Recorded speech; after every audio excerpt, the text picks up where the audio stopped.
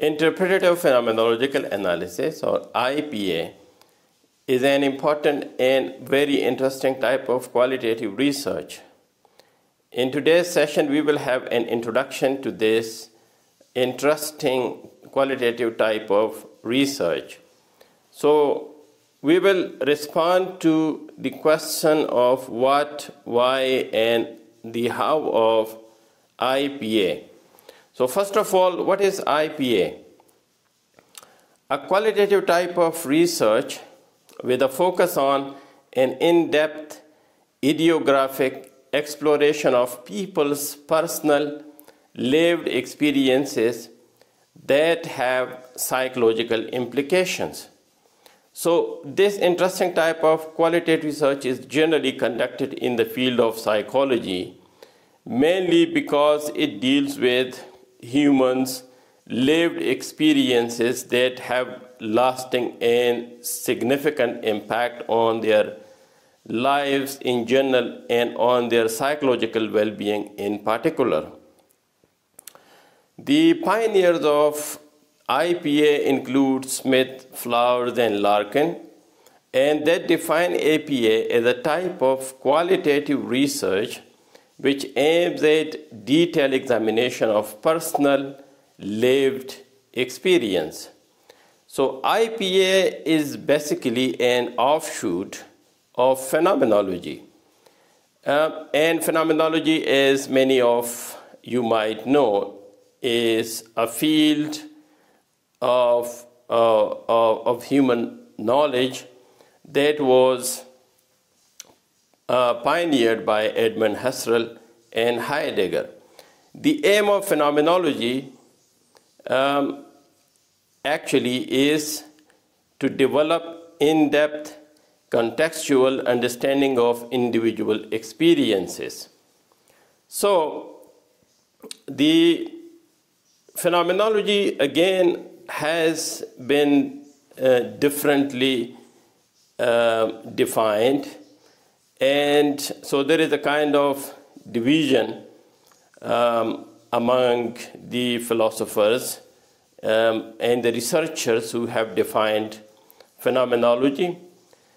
The descriptive, so there are two distinct approaches to the understanding and the use of phenomenology in research. The descriptive phenomenology was actually pioneered by Edmund Husserl, and the focus of descriptive phenomenology was on the objective description of human experience and actually bracketing out of the researcher's personal positioning or interpretation.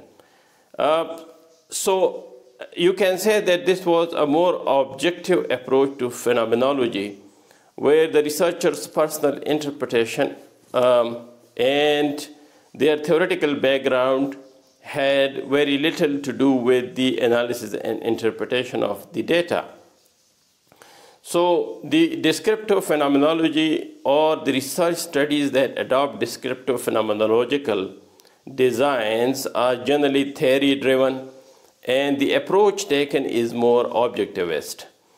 On the other hand, the hermeneutic phenomenology, which was actually pioneered by the Martin Heidegger, with a focus on the importance of researchers' interpretation. And so the hermeneutic phenomenologists, mainly led by Martin Heidegger, rejected the idea that there is possibility of bracketing out of the researcher's position and so the personal positioning of the researcher in terms of the data analysis and interpretation was something that was not acceptable to the hermeneutic philosophers or researchers. This type of or this approach actually is data-driven and is based on subjectivist approach to understanding social phenomena.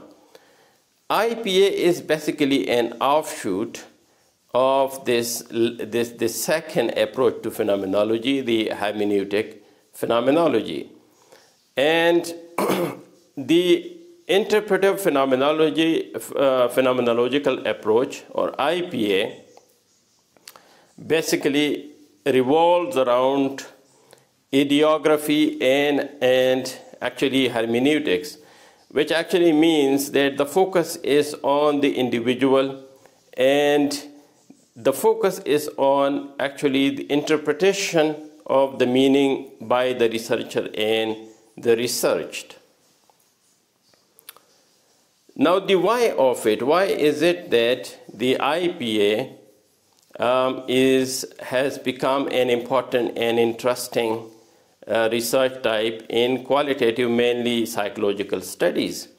Well, IPA has become a popular qualitative research methodology mainly because of its focus on the real, the actual, and the contextual and detailed analysis of psychological phenomena involving personal lived human experiences.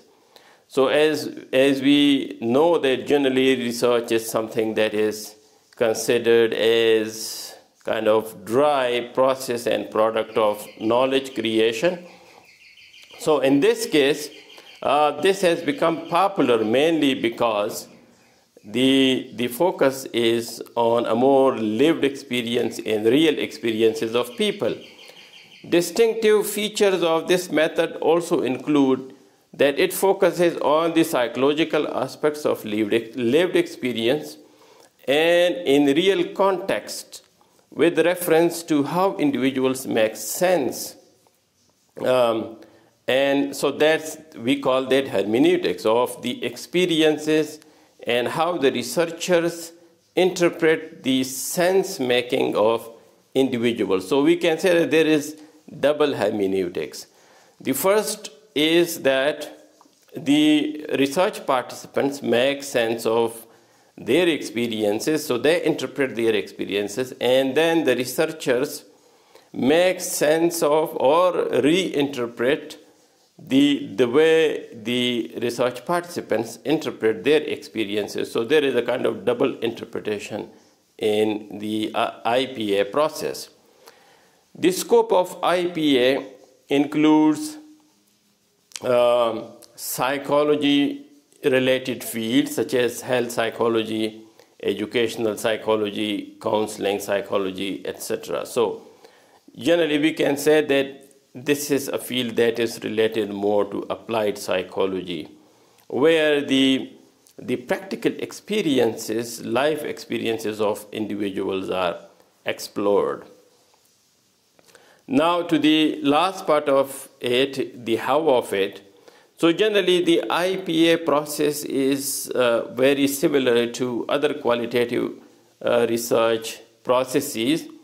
So generally we have selection of participants for our study. Generally purposive sampling techniques are used, so we select participants in line with certain criteria because we are in search of finding people who have particular experiences. And the samples might vary from 1 to some, around 15 or something, depending on the nature and scope of our study. But generally, we select individuals who have a rich and detailed contextual understanding of phenomena and who have gone through certain personal experiences. And the samples are described in very detail by the researchers. The data collection tools generally include interviews, focus groups, and journals or diaries of the participants. Data is generally analyzed using inductive analysis or bottom-up approach, and thematic analysis is used, which generally actually means making meaning out of the texts that we get from the participants in the form of interviews or focus groups.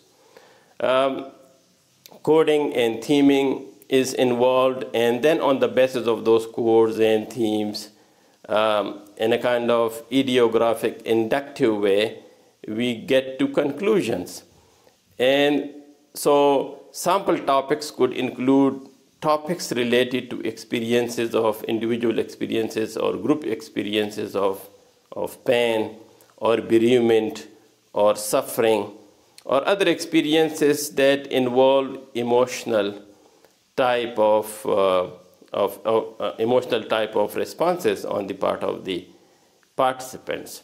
In order to have a deeper understanding, you might want to read relevant studies and relevant sources. So here are some suggested readings for you. Thank you very much for your time. Take care.